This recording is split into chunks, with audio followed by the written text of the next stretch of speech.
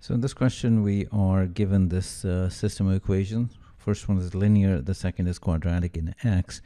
They're saying, what is the possible value of x if they intersect at this ordered pair xy? So I'm not really sure what the point of this question is, because you can easily just graph this in the calculator and just find the points of intersection, and you'll see one is x equal to 11, the other is minus 15.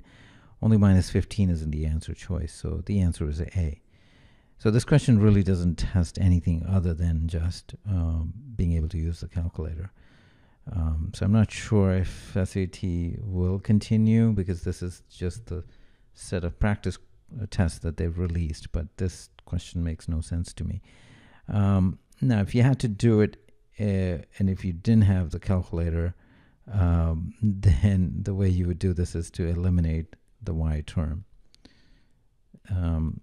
This is obviously not relevant for this particular question because you have the graphing calculator, but perhaps in a different context. So 2x squared equal to y plus 341, and that means y is minus 8x minus 11. Substitute that here,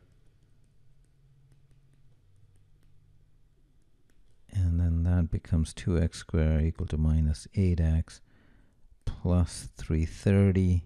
Divide both sides by 2, 165, and we get the corresponding quadratic, which you can either graph it again, but since we're doing it this way, product 165, 11, 15, get a little bit harder, x plus 15, x minus 11, and the two values would be minus 15 and 11, as they should.